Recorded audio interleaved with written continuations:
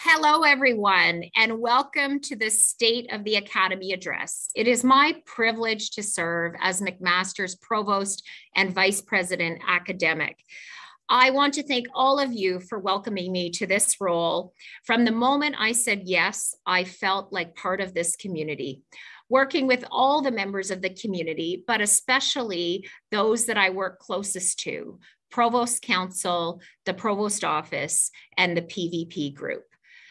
I would also like to specifically acknowledge President David Farrar for his trust in me and his steady and thoughtful leadership through this very unique time.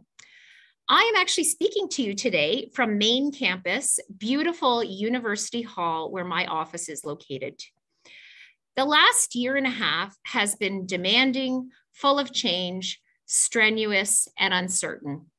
For me personally, it has been challenging, interesting, and transformative.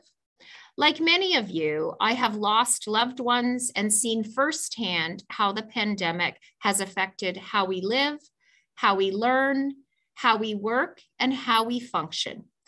Whoever would have guessed that going to the grocery store would be an outing? It has also, though, brought positive changes. We've reimagined how we teach and learn, how we live, how we do research. It has also brought new meaning to many aspects of life that we probably never thought a lot about before. And for me, it has really reinforced how important community is, and more specifically highlighted what a great community McMaster is. It is collaborative, it is caring, it is compassionate, and it is agile. So today, my goal is to speak to you about where we are and where we're going. We won't be able to cover everything in this time period that we share together, but I'll do my best to cover as many questions as I can.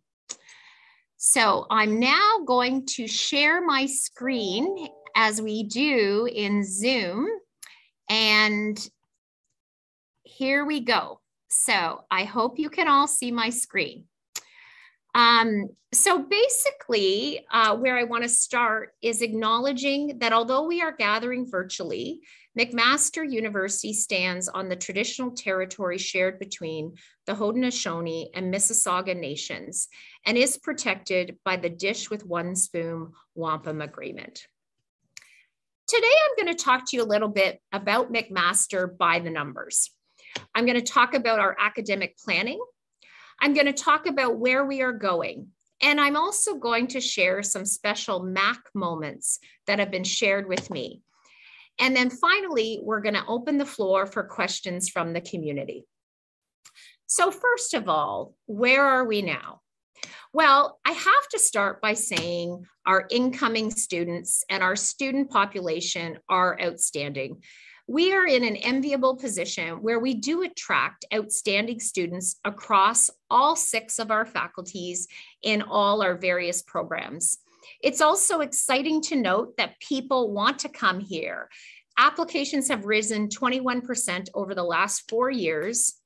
And what we're finding is our students are more focused than ever on learning and making a difference. They want to pursue high-level experiential learning opportunities. They want to have opportunities to go out into the world and make a difference.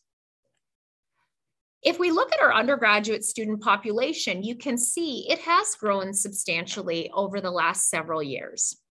We have about 15% international students in our student population at the undergraduate level.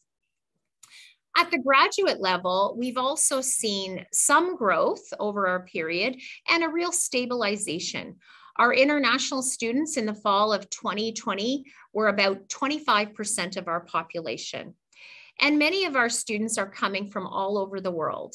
We have over 120 countries represented in our student population. In terms of our faculty complement, we have 994 full-time faculty, and 95% of those faculty hold doctoral degrees. I just want to acknowledge how much our faculty have done. They have faced challenges in terms of teaching. They've switched to remote teaching. They've done impactful research that is really making a difference. And of course, they've supported all of our students on this journey. So thank you very much. I know many of you have been tackling hard problems every day for the last year and a half. Thank you. They've also had great success in terms of research. As you know, we are the most research-intensive institution in Canada, and we're very proud of that. Our numbers continue to grow. I am so grateful to be able to collaborate with our Vice President Research, Dr. Karen Mossman, and her team to really support the research entity in my role as Provost. And lastly, but certainly not least, thank you to our staff. We have approximately 8,500 employees as of July 2021, and this excludes many of our clinical faculty and temporary casual staff. What we also see is that people want to stay with our organization. We have been named Hamilton Niagara's top employers now for the past 7 years. And this is really important because it allows us to recruit and retain our high quality staff who contribute greatly to the academy and the overall operation of the institution. So let's turn to one of my favorite subjects, academic planning. And of course, a big part of my role as Chief Academic Officer and Chief Budget Officer is to look at how we're allocating our resources and ensuring that in everything we do, we are directing our efforts towards high quality research, high quality teaching and learning, and high quality student experience. So I wanted to start by saying that everything we have done it has been under the umbrella of a planning decision framework. And this framework has been something that we've had in place since the very beginning of the pandemic. And we've had some alterations to it as we've come through the pandemic, but certainly it has been a tremendous framework for us to work on. And so I just wanted to take a moment to really reinforce how we were making decisions throughout this time period. So first and foremost, we were directing ourselves to deliver on our academic and research mission, to prioritize health and safety and well-being of all our community members, including, of course, our students, staff, and faculty. We remain focused on student success. We are directing our efforts to deliver high-quality learning environments and outstanding student experience. And we are also welcoming all of our community members back to campus safely. This, of course, means that we're following public health guidelines and government protocols. We are supporting plans to deliver all of our programs. We support our students, we're supporting learning and research, and we're really directing ourselves towards enhancing McMaster's sense of community. This is a really important part of who we are and ensuring that we have the culture that values the community that we have. It's about supporting flexible arrangements that strengthen the ability for people to contribute to the success of McMaster. We've learned a lot during the pandemic. We've learned that we can deliver our work hybrid. And so how do we retain some of these very important lessons learned while ensuring that we do maintain a strong and vibrant presence on campus? We also have supported research excellence, and this is research excellence across all our faculties, and really supporting our researchers in all disciplines to really advance creativity, innovation, and impact. And impact is extremely important in everything that we do. You know, we've also really been conscientious about upholding our university values, our principles, and policies. We really are focused on inclusivity, accommodation, respect for one another, and really it's important that we have a collegial decision-making process. Certainly at the beginning of the pandemic, we had to react to a lot of things that we simply weren't used to reacting to. But I'm very proud of the fact that we were very conscientious and really deliberate about ensuring that we were following our university practices and policies and really getting back to the way that we make decisions and following those practices and protocols.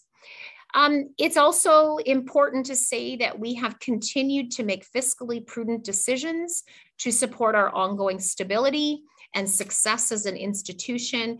And that means balancing risk and opportunity. You know, it's extremely important that whenever we enter into any discussion, that we do look at the risks and also the opportunities. We can't shy away from opportunities. There will be risks present, but being very thoughtful and strategic, and again, deliberate about what kinds of things that we value and what kinds of initiatives we support. And finally, really to work together to support all of our community across the institution and ensure information, plans, and decisions are communicated clearly and promptly. For those of you that participated in the summer town halls, you'll know that it was very important for us throughout this process to try to be transparent, to try to be clear. And if there's one thing I've learned over the last year and a half, we cannot over communicate. We make the commitment that we'll do our best to always share what we're thinking and how we're planning for the future. I also wanted to really highlight what was unique, I think, about our approach. And for me, it was really an operation that was a collaborative operation that really enabled people from across campus to participate. So we started planning to come back in the fall of 2021, in February of 2021. We knew it was going to be important. We knew it was going to be complex, and we knew we needed to really think about how we were going to manage. At the same time, we had to guesstimate where we were going to be. Fortunately, at McMaster, we have experts from across campus who could assist us. And this was both our research faculty, but also our very high quality and high performing professional staff. Initially, we set up a COVID-19 expert committee that actually provided us advice. And these are experts in virology, immunology, medicine, statistics, mechanical engineering, electrical engineering, humanities. Experts from across campus who really understood the problem from a research perspective and helped guide us so that when we were thinking about coming back to campus, that we would do it safely with health and safety as our top priority. In terms of other working groups, we had a research and innovation working committee that made sure that we were balancing all the risks with all the opportunities, supporting our researchers, access funding, making sure that our students could continue on their programs, that they could have those hands-on experiences and really be impactful. In terms of our workplace and employee experience group, this was a very wide-ranging group from across the institution to start to really talk about how we were going to come back to campus and who needed to be on campus and what kinds of protocols needed to be in place so that we could do that effectively, with the mission of always making sure that we were true to our university core values and also that we could deliver on our academic and research mission. And of course, teaching and learning and student experience.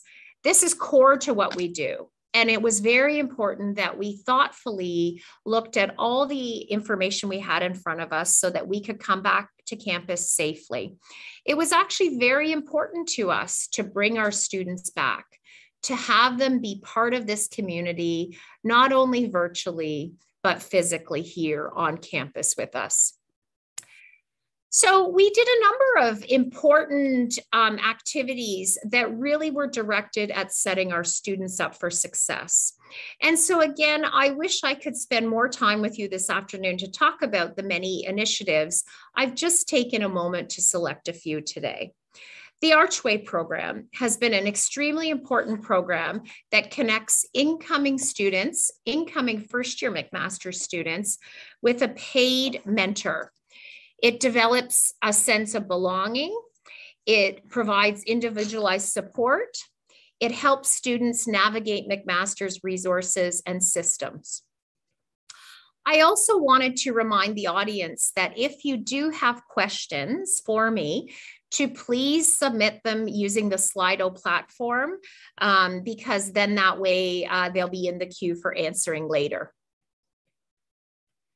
We also set up Students for Success, looking at academic skills and offering services for our students to develop critical learning, learn how to do research, how to manage their time, and writing skills. And we started these programs in the summer. There were summer writing programs.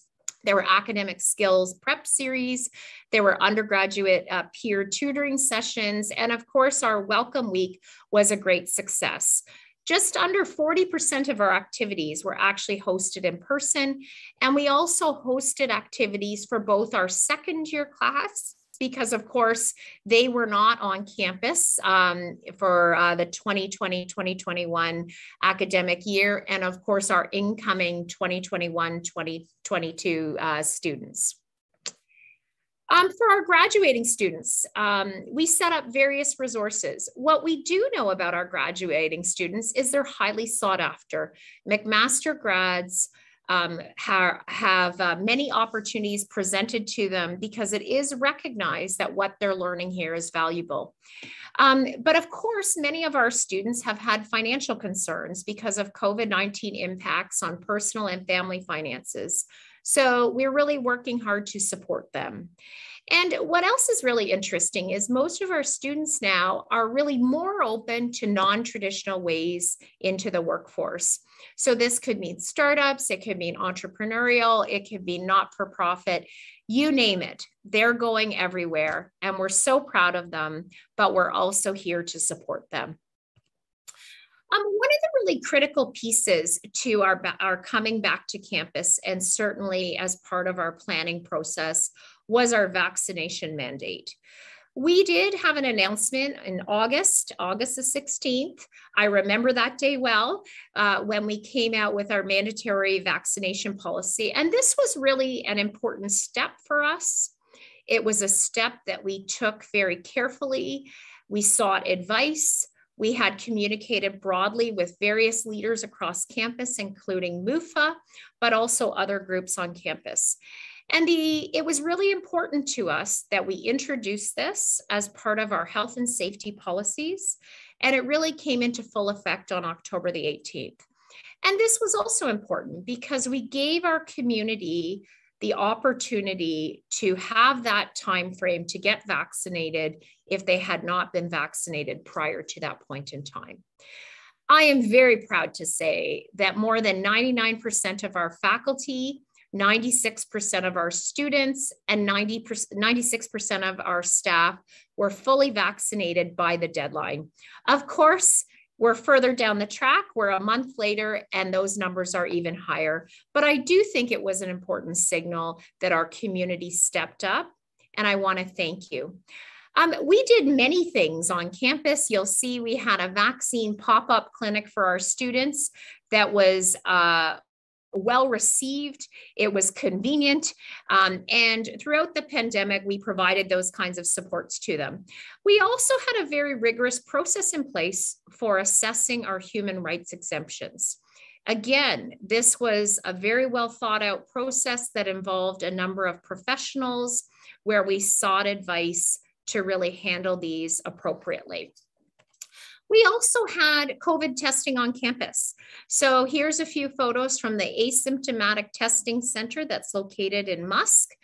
We also had symptomatic testing on campus. And so you might say, what are the numbers looking like? Well, again, we really were directing our policies and practices towards keeping our community safe. I am very proud and pleased to say, and I am touching wood here, that we only had 8 reported cases on campus since September 2021. and we have not had any outbreaks at McMaster. And I truly believe that this is a sign of our community's commitment to health and safety. And I do think it has a lot to do with our mandatory vaccine policy. So you might be wondering, where are we going? Well, what to expect in winter 2022? We have a lot of excitement as we come back to campus for even more hands-on learning and in-person collaboration. We'll have many study and meeting spaces available and services and supports. I said this before, we can't wait to have you back on campus. And I can truly tell you, all of us are so looking forward to seeing everyone back on campus. So one of the other really exciting activities that I am, of course, very involved in, but of course, under our leadership of President Farrar, is supporting McMaster's strategic plan. And to me, this will continue to transform our organization in many ways. And there are really 5 critical areas that we're focusing in on: and teaching and learning, engaging local, national, Indigenous, and global communities, operational excellence, inclusive excellence, and research and scholarship. I think all of these areas represent a unique opportunity for us to really reimagine education and reimagine how we actually do all our work across campus. So firstly, partnered in teaching and learning is really about partnered and interdisciplinary learning. This is another really key differentiator for McMaster. We have a long tradition of interdisciplinarity activities in our teaching and learning spaces. And it's really important. It's important that our students have exposure to the different disciplines so that when they get out in the world, they can handle those technically complex problems. It really is about inclusive excellence and scholarly teaching. So it's about teaching as a profession. It's about caring about pedagogy. It's about delivering our curriculum in new and innovative ways. It's really about holistic and personalized student experiences. So as I spoke to before, from the time our students arrive on campus, we're really trying to give them those opportunities that they can grow. It's about active and flexible learning spaces. So this enables our instructors to be creative in how they are delivering our curriculum and how we're teaching our learners. It's also about our learners as partners. So it's not just that they're sitting there, they're actually partners on this journey. In terms of our Black Excellence Cohort Hiring Initiative, this has been also a wonderful opportunity for us to welcome members from the Black Excellence Cohort Group to our community. And I can tell you, I have had the pleasure and opportunity to meet many of our new colleagues and just so excited about them coming to campus. So we are well on track. We made the commitment that we would hire 12 new colleagues. So as part of the formal process, we have 8 hired already. We have 4 hires in progress. And I'd like to say that several of the faculties, in addition to the 2 colleagues that were coming in under the Provost initiative, we have several others who will be joining us.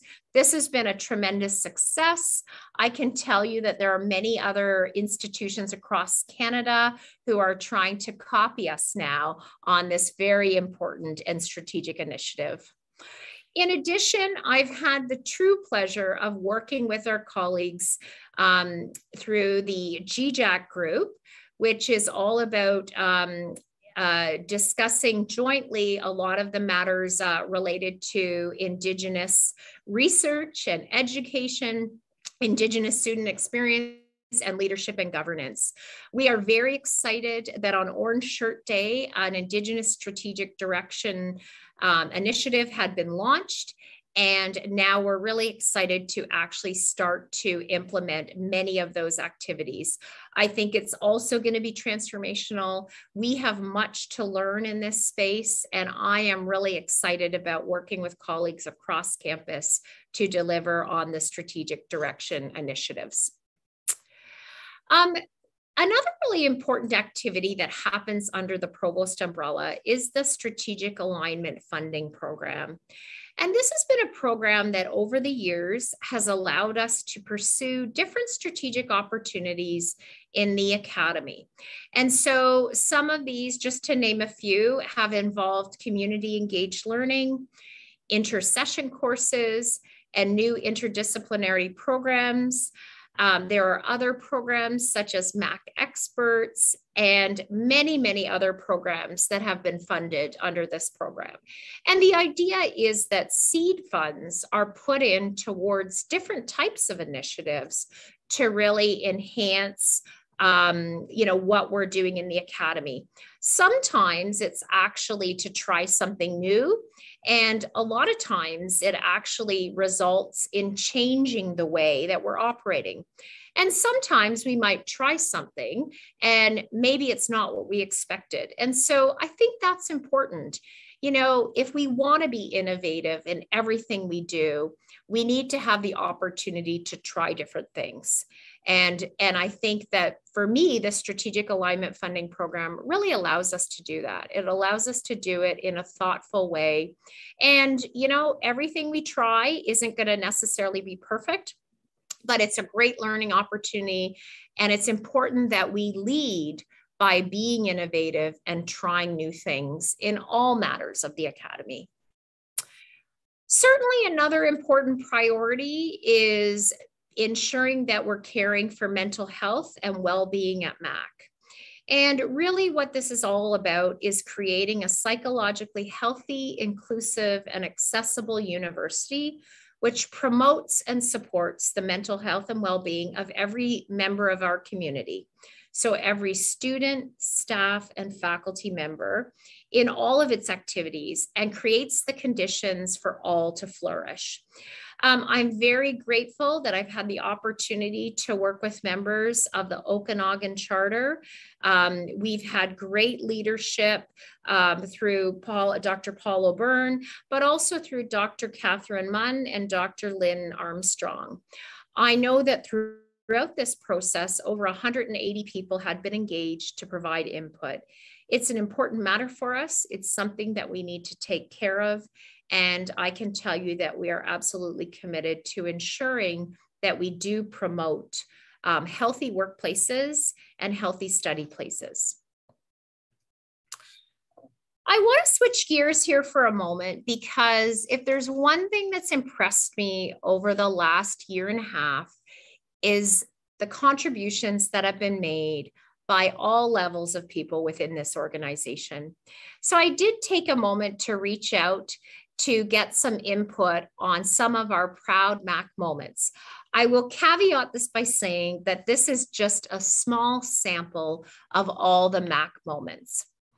So I wanted to start with our McMaster University Library. So since the pandemic, they have really focused on enriching library content services to support remote learners and remote instructors. They've added 600,000 ebooks and 20,000 streaming videos. Unbelievable. When I saw those numbers, I thought, wow. They've served up content in multiple ways, everything from the Tighe Trust to curbside pickup and various other mechanisms. They've pivoted key services, including research help, classroom instruction, webinars. And this has been a tricky piece, as our instructors well know, to all of a sudden overnight go to online.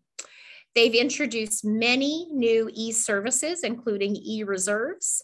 They have, since the beginning of this semester, they've reopened the physical libraries and they're back up to operating regular hours to serve our communities.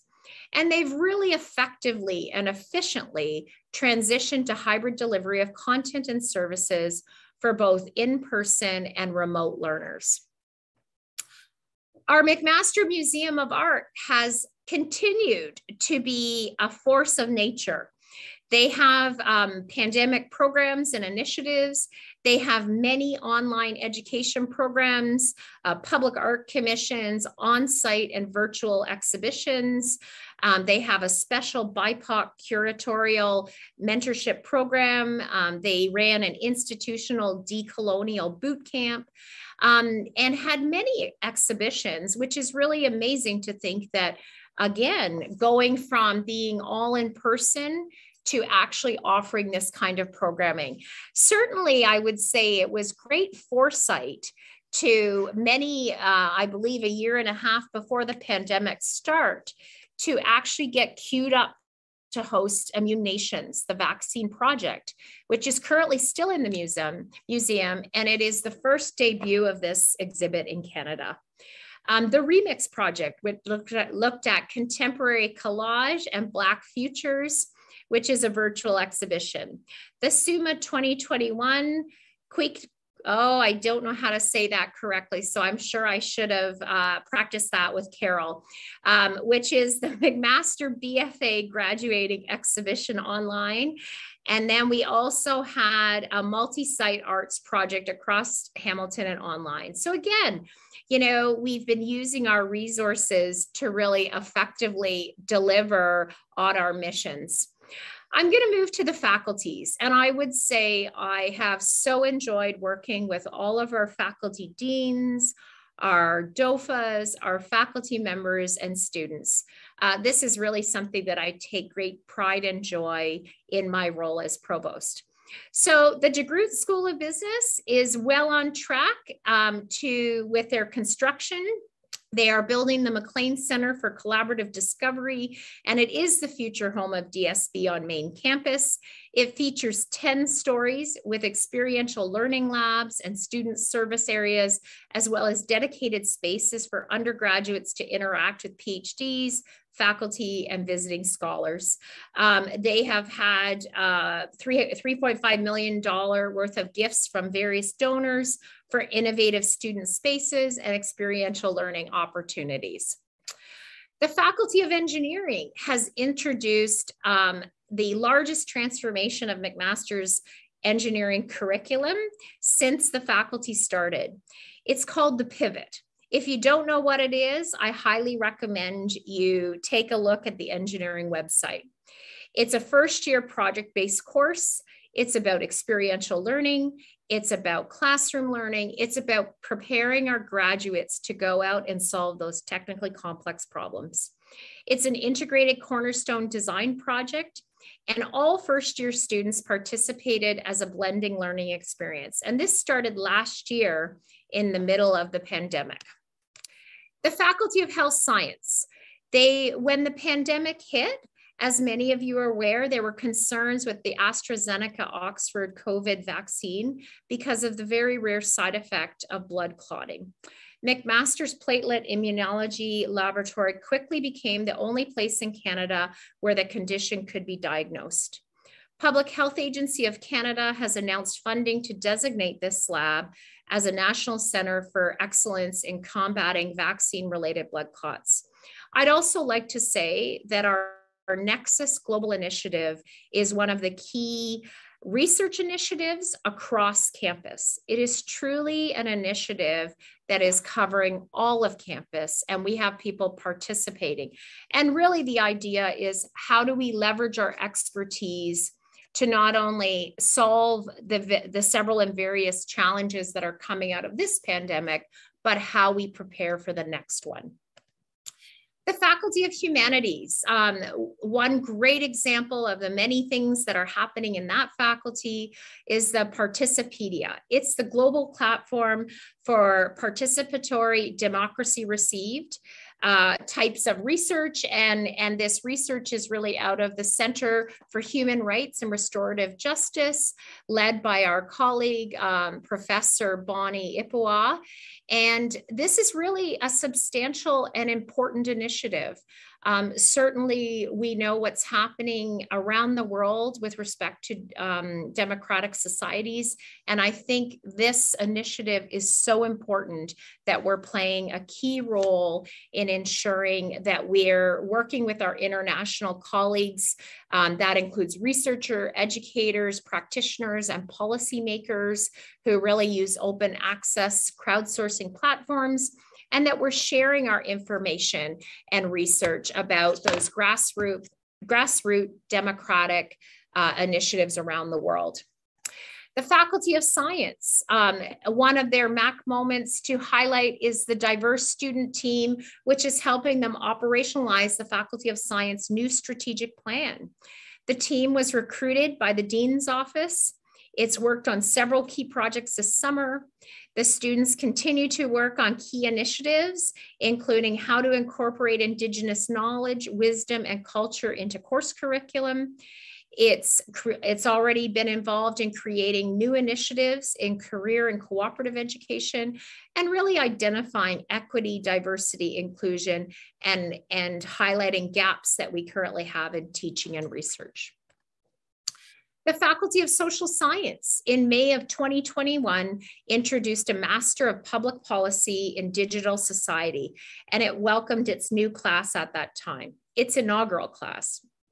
It was designed to address implications of digital technology, including all aspects of policymaking.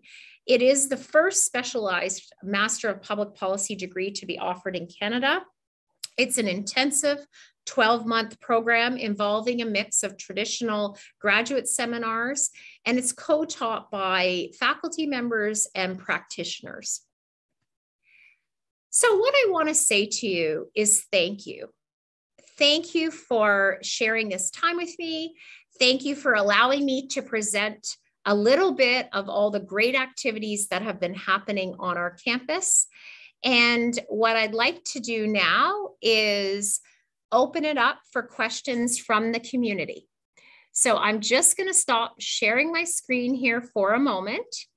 And I am going to start with some of the questions that we've received here.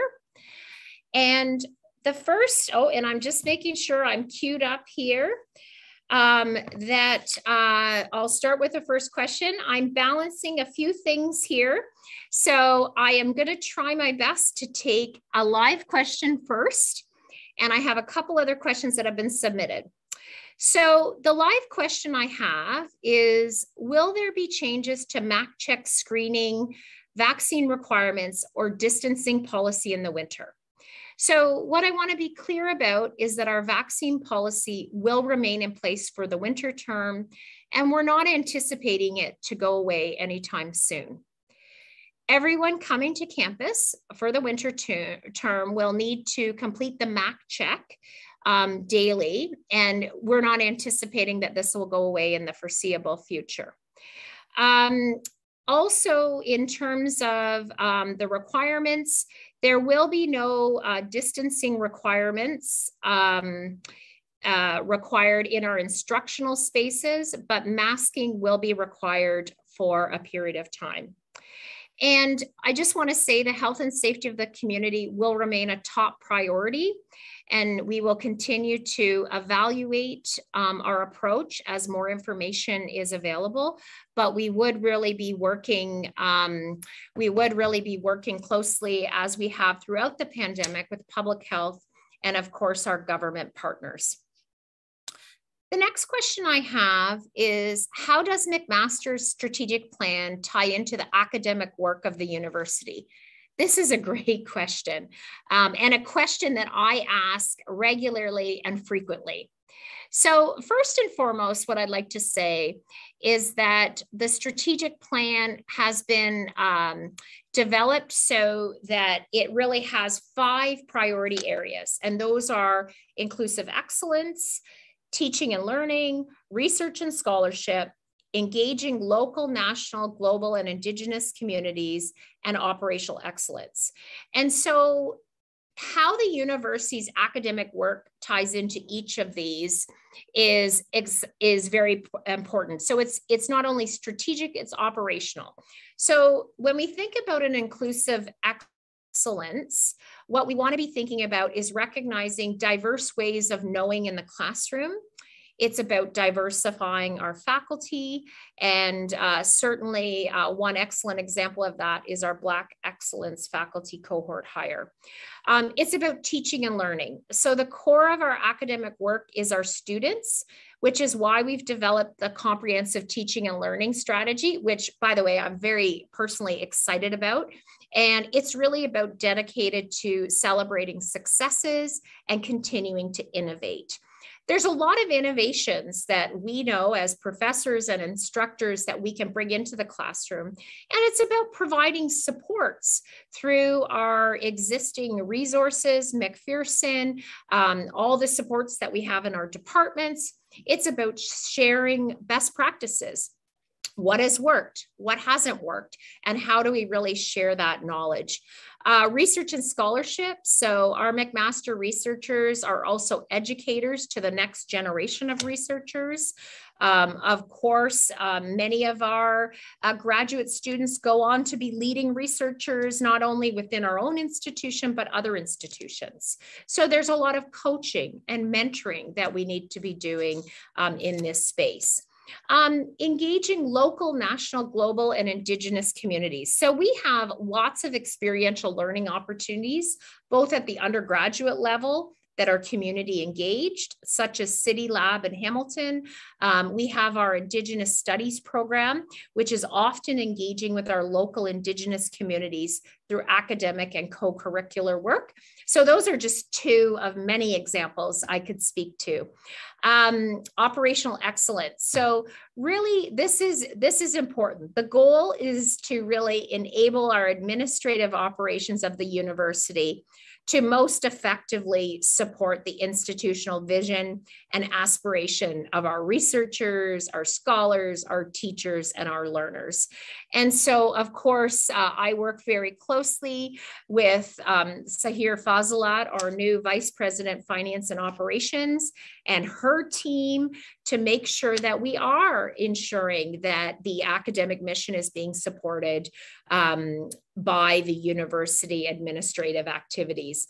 I was at another meeting last week and I was hearing about some of the challenges related to, operations. And I think we've come a long way.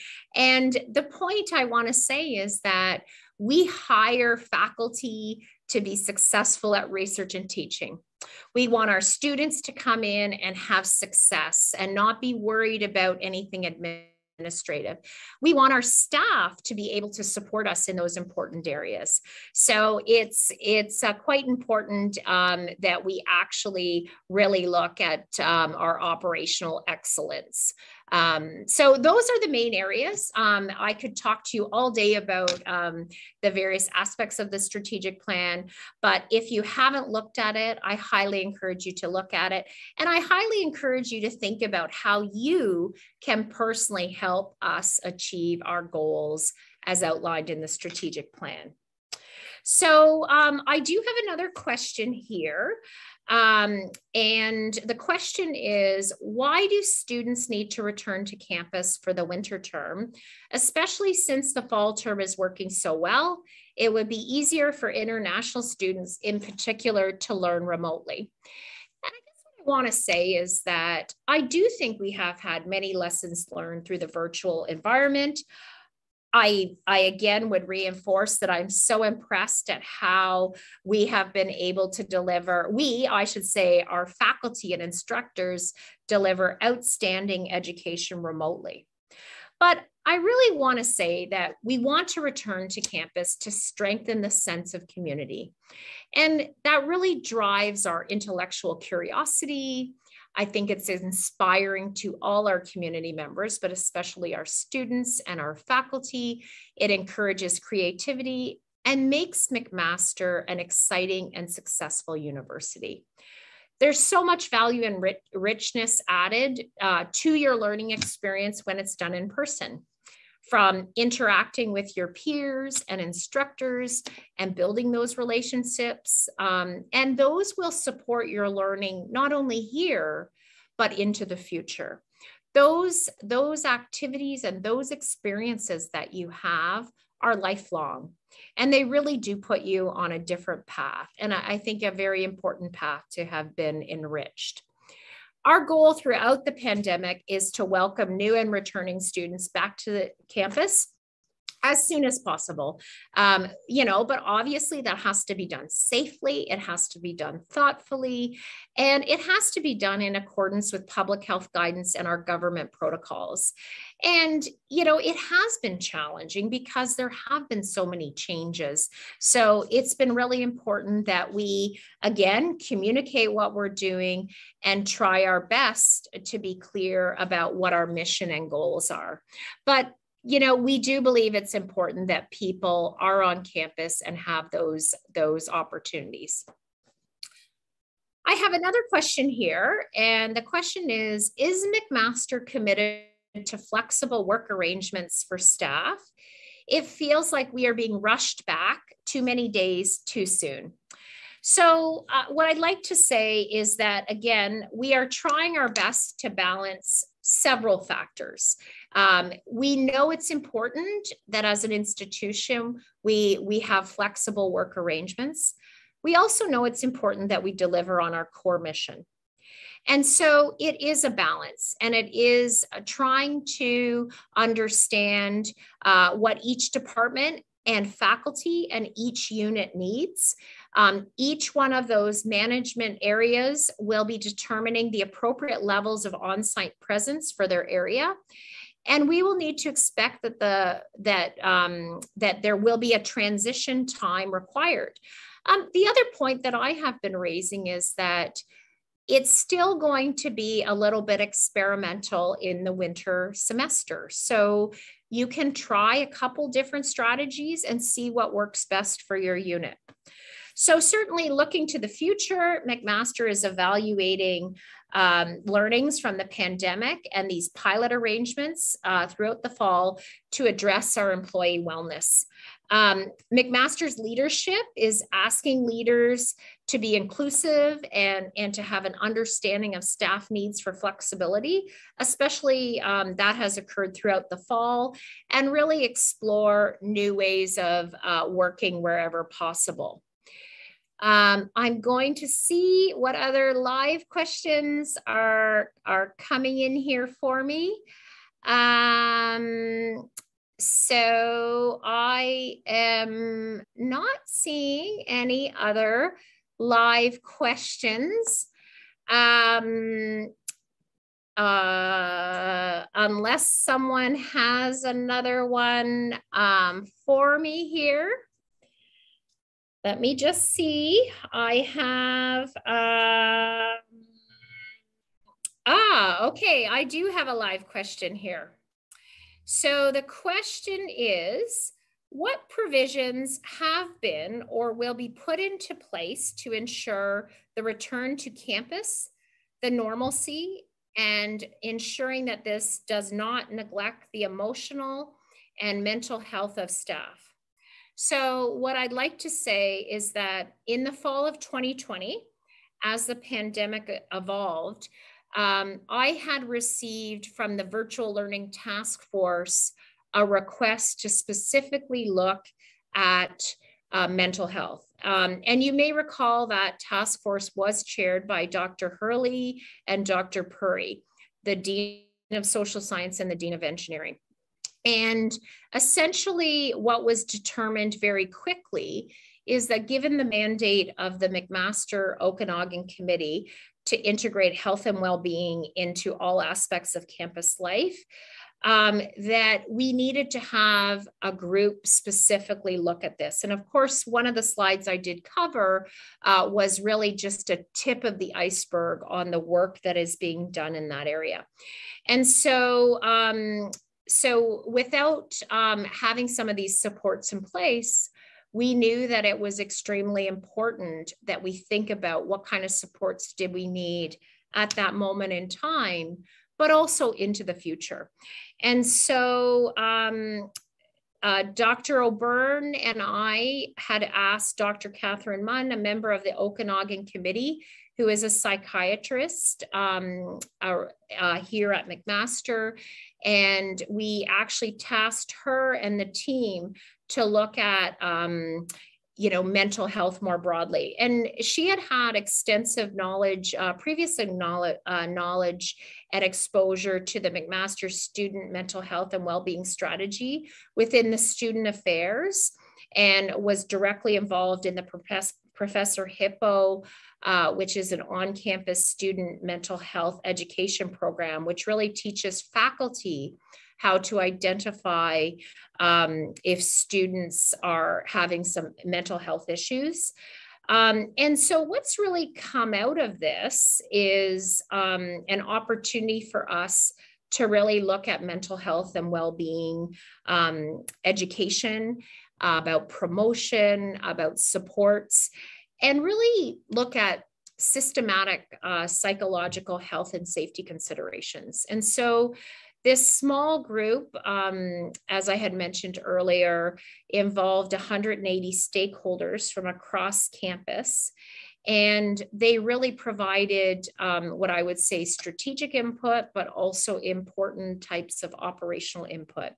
So we have a number of immediate and short-term recommendations that are currently being implemented, and we will continue to implement those considerations. Okay, we do have another question that has just come in here. And the live question is, will staff continue to have access to parking closer to on-campus spaces? Will part of the time passes still, will part-time time passes still be available? And so part-time parking permits were available for the fall term, and they're being reassessed for the winter term. More information will be coming soon on the parking website, but it is a consideration that we are looking at, and there is a fair bit of thought and effort going into this. So this is also an important aspect that we're considering. I'm thinking we probably have time for one more question, and I'm just seeing that there's something coming in here, and so I will try to address that. And the question is, will there be flexible options for both online and virtual for learning in the upcoming winter semester, and especially for large core requirement courses? And so, in response to that, over the last year, we've really had the opportunity to take advantage of installing various types of equipment. And we do have, especially in a lot of our larger classrooms, the Echo 360 live captioning technologies. And this is really for most of our very large registrar controlled classrooms. So 71 of our largest classrooms on campus have been enabled with this technology for winter 2022. And so what this will allow is for our instructors to record their lectures and share them on Avenue to Learn for students to replay later. I would say that this is one of the features that we have received very positive input back from our students, related to being able to access lectures at a later time and to be able to replay those lectures as they're studying and reviewing for exams, etc. So we do plan to have that capacity, the infrastructure's in place. We've put a lot of time and energy and resources into ensuring that we have that capacity. And we do think it's also very important as part of our ability to deliver high quality curriculum across the board. So I'm getting the cue here that I am coming to an end with the question and answer period. I want to thank all of you for joining me today and asking your questions. I also want to take a moment to thank all of you for your dedication to McMaster. We are proud of you, and we're proud to have you as part of our community. I also wanted to say that I've enjoyed meeting many of you over Zoom calls and at online events. I really look forward to meeting you in person. Certainly I've really enjoyed being on campus over since September. I am coming to campus a few days a week. I love walking across campus, and I've really appreciated that many of you have approached me, recognized me from the town halls, and that's a sign that yes, the Zoom calls aren't the same, but I'm grateful that at least we've had that opportunity to meet. I also wanted to take a moment to thank all of our event leads, Tina Depko and Robin Obermeyer, our technical lead, Dave Dawson, our facilitation staff, Monique Beach, Christine Cashew, and Andrea Farquhar for always being so helpful, especially on these events. I'd really like to take this opportunity to wish you all a healthy and happy end of the semester, and hoping that all of you can take some time over the holidays to recharge and get ready for 2022. I can't wait to see you all on campus, and I'll say bye for now. Thank you.